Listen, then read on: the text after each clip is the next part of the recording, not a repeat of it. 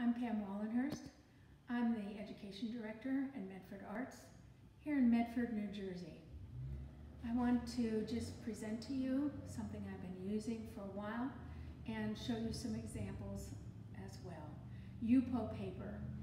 Yupo paper has been used since the 60s or 70s by many different artists, and it's now accepted as a watercolor paper in the watercolor societies.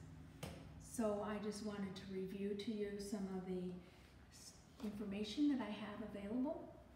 George James is one of the Yupo paper masters that has been used exclusively.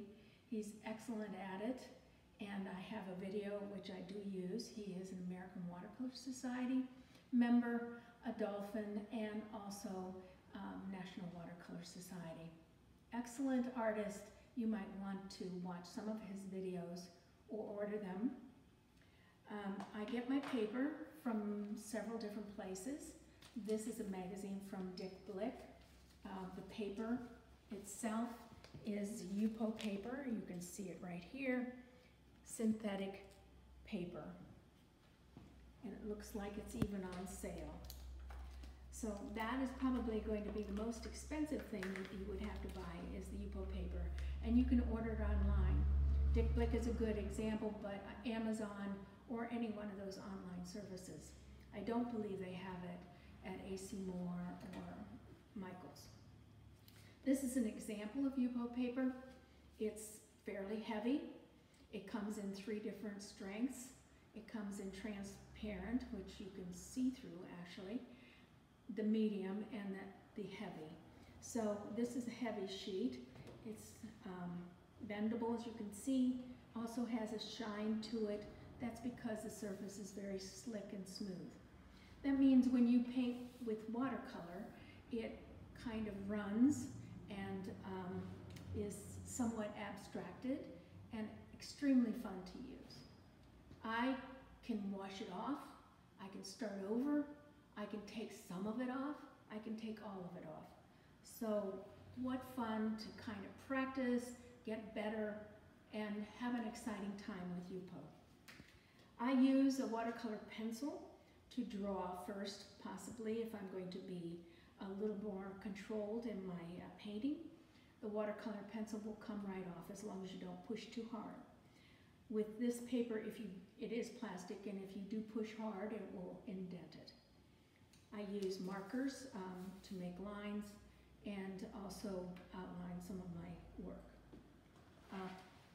Hard pastel or hard watercolors, essentially you come from a pan, you can buy the cheapest you want, just throw some on, let it go. Color wheel is always good to use to make sure you're using your colors correctly. So that said, let's move on to some of the paintings that we have available to us. Some of these paintings are mine, and some of them are from the current show that we have at Medford Arts. This painting above is a loose Yupo, and you can see the colors meld very easily together. And then I believe there is some ink also added to the Yupo paper. It's very loose, it runs, and just throw some stuff on. The painting below it is one I did of tulips, and I started the tulips. I didn't like how it was going, so I started making these lines or marks up through the painting.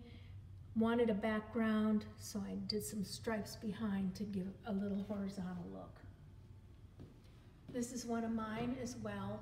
It is poppies, which I added some possible imprinting on that after I did the poppies. And as you can see, the backgrounds are many different colors, so it takes a little while to develop it the way you want. This is an artist that we have here. She won an award for her Yupo, and the painting itself, you can see where she's taken some out and put in different colors.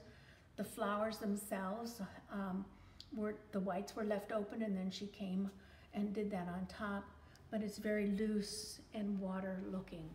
of mine that I did win an award at Garden State Watercolor Society. This is sky and the looking up and seeing the different lights in the sky, just trying to get it to come out in this Yupo paper.